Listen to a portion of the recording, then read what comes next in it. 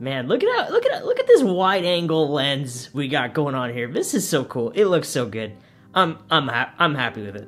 Now today we may not be talking about lenses, but we are talking about gear. It's been a while since I've done a gear video talking about the gear that I use to make these YouTube videos as well as run my live stream. So today I figured we would do a 2021 gear tour. And real quick before we dive into the list, if you guys like content like this, please be sure to hit the subscribe button. We'll greatly appreciate it. And with that, let's jump in to the 2021 gear tour. Okay, the first thing that we're gonna start with is obviously the camera. The camera we're running with is the Lumix G7, and right now we're using the 10mm 2.8 lens that we just got, and overall, I am very happy with this camera. The Lumix G7 is kind of one of the best cameras if you are just getting into photography or videography or content creation in general. This is probably one of the best beginner cameras to get. It shoots in 4K 24 frames per second, 4K 30, also 1080p 60, 30, and 24. Honestly, this camera has been phenomenal to use and I've had very little issues with it. There are only two things that kind of bug me about this camera. The first one being that this is a crop censored camera.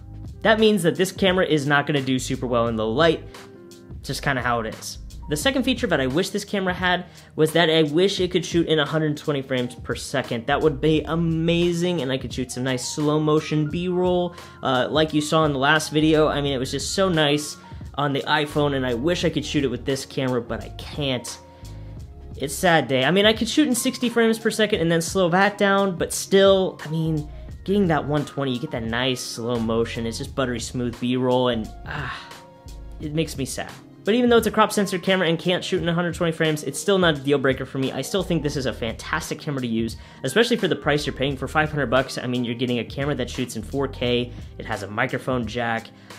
It's just, honestly, with this kind of quality video, it looks good, and I would recommend it to anybody who's getting into the content creation world. All right, item number 2, we're talking lighting. When you're filming video, lighting is single-handedly the most important thing that can help boost your video quality. Now, the lights that I'm using right now are 2 LED panels by a company called Dasny. I've never heard of this company before, but I found them on Amazon, and the panels got good reviews, so I thought I'd give it a shot. And what's great about these LEDs is they are bicolor, so you can change the color temperature when you want, and you could also run them from a remote, which is pretty cool, right? I mean, you can run it from a remote. That's just nice. That way I could just stand here, actually look at the little screen, and, you know, fix my lighting the way I need it to look, without having to, you know, move out of frame, adjust it, come back, and then have to go back and adjust it again, and if it's not right, I can just do it with the remote. Now, there really isn't anything super special about these LED panels compared to others. There really isn't, to be honest, but they do the job. The one problem that I did have with the LED panels was that the light was pretty harsh on my face, and so you were getting a lot of shadowing going on. It didn't look very natural, it just didn't look great. So, the way to alleviate that problem is you get softboxes. So I got a couple of defused softboxes to put over the LED panels, and now that has made the light nice and soft.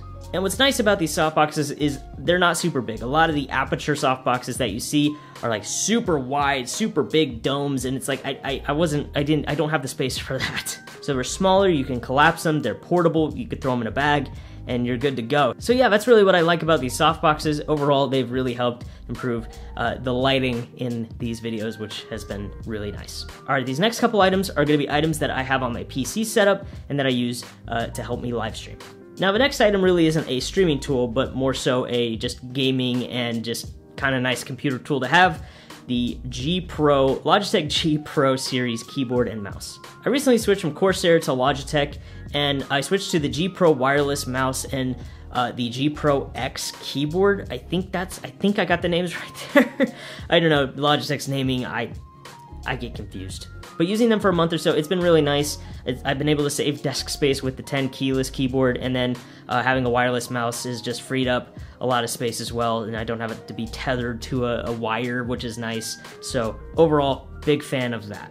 Now, I've been debating on whether or not to make like a review video of Corsair and Logitech keyboards, so if you guys want to see that, be sure to leave a comment down below. Would love to hear your thoughts on that. It's still a video I'm kind of debating on whether or not I want to make. But yeah, let me know if you want to see that video in the comments. Now, the next piece of gear is a big streaming tool, the GoXLR. I mean, I've been using the GoXLR for 2 years now. I remember when it got announced at TwitchCon 2018, and I never hit buy now so fast on Amazon.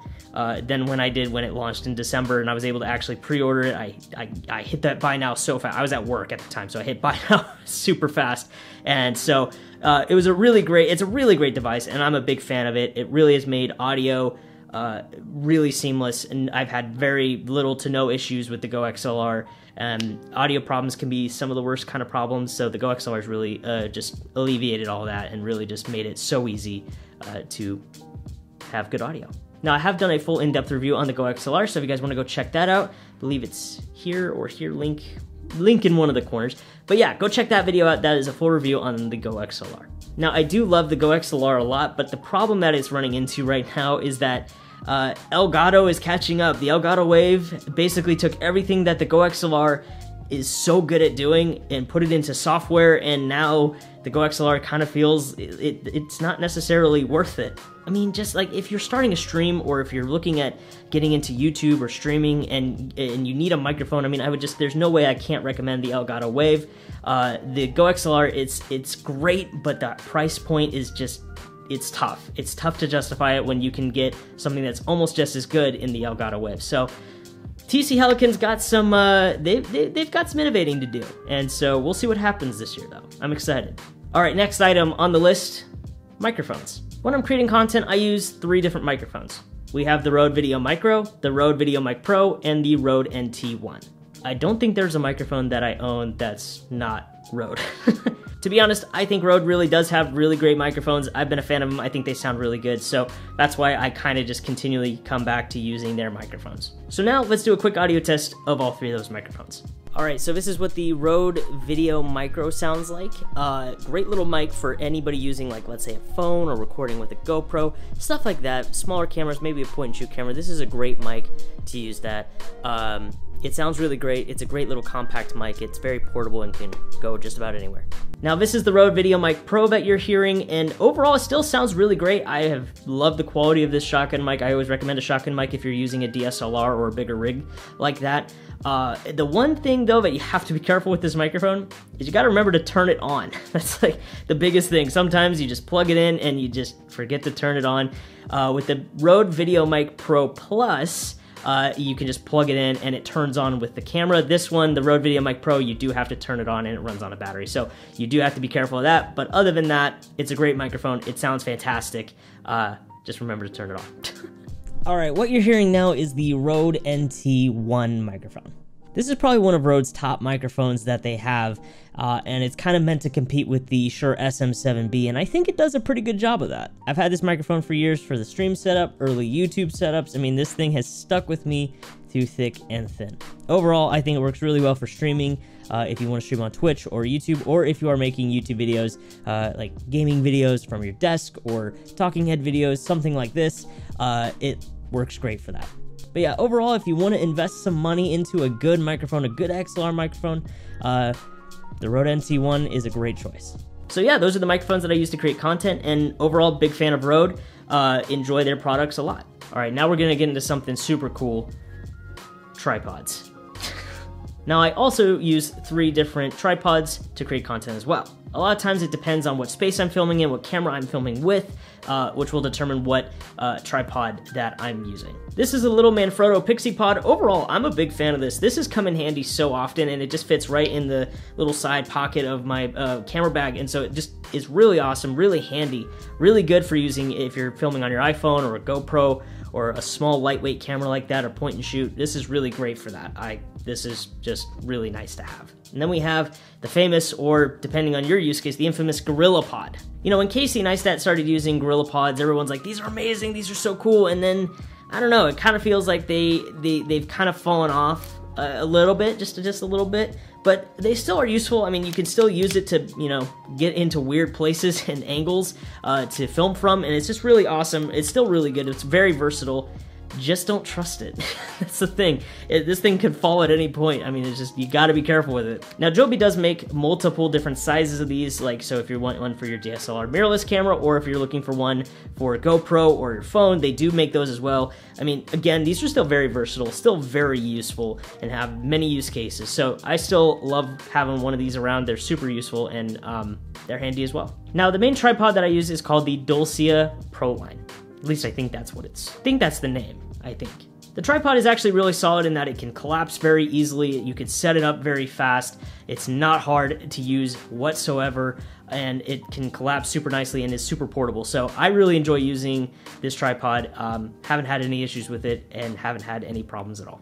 And what's nice about the Pro Line's base plate is that it has a little tab here that you can use to spin it. So you don't actually need, a little coin to unscrew the base plate. You can just screw it right in to the camera and it works.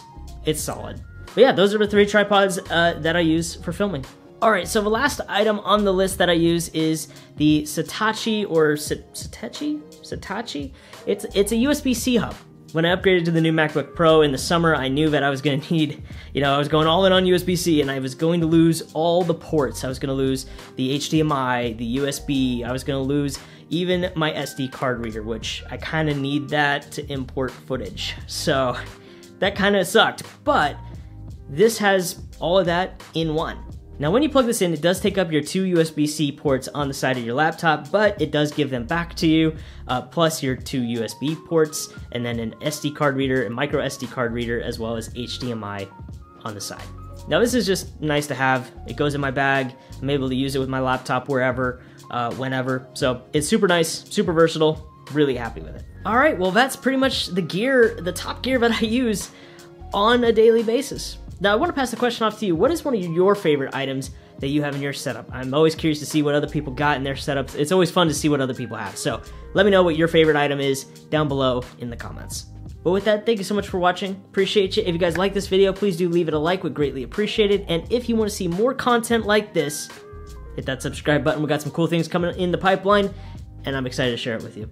But until then, thank you so much for watching. Appreciate you, and I will see you in the next one. I mean, I still can't get over how wide this is. Like, for a 10mm lens, like, this is nuts. I just gotta make sure I'm in focus, though. Like, the focus is that's the hardest part. I think I'm in focus. I think I am. I have a tiny little screen to look at. That's all I got. So hopefully I got it. If I did, great. If I didn't, I'm really sorry.